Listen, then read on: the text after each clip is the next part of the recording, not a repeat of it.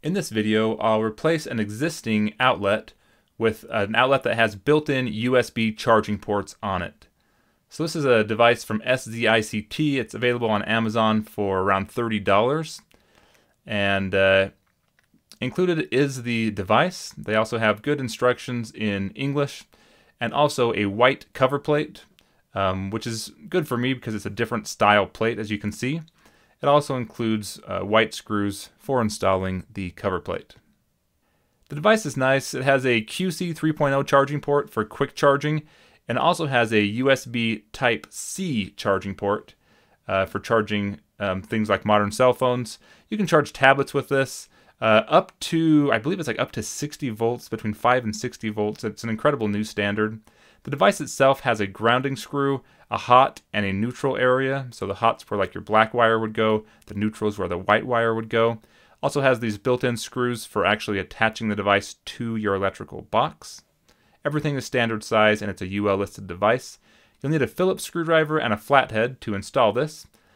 First, remove the existing cover plate. This is done using a flathead screwdriver. Always make sure the circuit is off that you're working on. I'm testing it here with a pen tester to make sure. Once I'm satisfied that the power is turned off, I remove the screws. You can use the flathead screwdriver, or it's easier to use a drill, which is what I did in this case. So using the drill, I removed the device and then pulled it away from the wall and inspected the wires that I had. You'll have a couple different configurations. My particular one had a hot wire coming in and out. That's these black wires here. And then it also has neutrals coming in and out, which means this is being fed power and also passing power through to either other outlets or other lights in my house. The device I have will be able to accommodate this same setup, but I'll need to do it a little bit differently. The first thing I'll do is remove these black and white and ground wires from the outlet.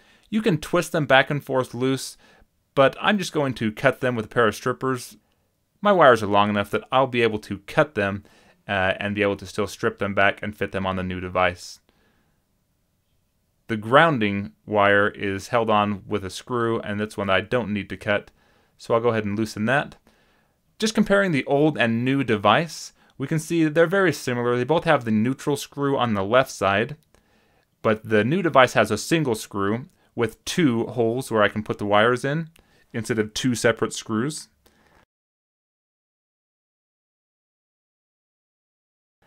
And then also the hot side is like a copper, more of a copper colored screw. It's on the right side of the device, and it also has a spot accepting two wires, which will be perfect in my case. If you have more than two wires, you may need to use a wire nut and put 3 wires or more together under one wire nut and then run it to your device.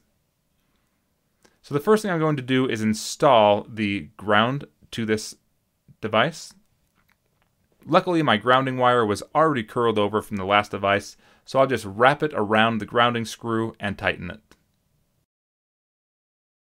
We see that there's 2 grounding wires held together with a green wire nut so that my grounding is passing through down line on this circuit. The next thing I'll do is separate out the black and white wires, and using a pair of number 12 strippers, since this is number 12 wire, I'm going to cut the wires back a little bit just to make sure I have them straight, and then go ahead and pinch and strip each one of these. And I'm not going to be curling over the end because this type of outlet is going to take the wire in straight instead of wrapping it around the screw. So I'll strip the black wires and the white wires, and then we'll install it on the device. I'll start with the white neutral wires. And the way these work, if you hold it down, if you hold it in this position, gravity will keep the plate down on the screw. So I'll put both of these in, and then still kind of holding it in here with my finger, I'll go ahead and tighten this, which is really just pinching a plate towards this screw. So as I tighten, it pinches that plate forward, which will hold these wires in place. I give them a slight tug to make sure that they're not going to come loose. And then I repeat this process with the black wires. These are the hot wires, and I just put them in, making sure that gravity is holding that screw in the down position. We'll place each one of these wires in individually, and then again tighten it. It may help to have a second pair of hands helping in this process. But go ahead and get that tightened down nice and snug. Make sure that when you pull on those wires, they don't come loose. And now all the electrical is done for this device. So we have hot and neutral wires coming in and out, and also our ground passing in and out. The last thing to do is just bend these wires and push them back in the box, making sure the neutral doesn't come into contact with any of the metal on the device, any of the neutral or hot. We'll push this back in, and then using either a flathead or Phillips screwdriver, we can tighten these screws. I'll use my Phillips drill.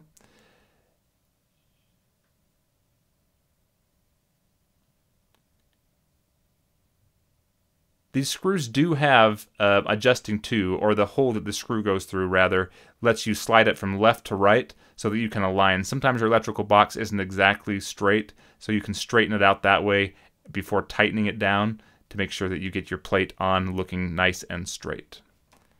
Now that I have mine on straight, I will add the cover plate, which just uses these flathead metal screws. And that's the whole process, guys. Hopefully you found this video informative. Go ahead and leave your questions and comments below if you have any. Check out my other video where I show the performance of this charging outlet, and I look forward to catching you in the next video.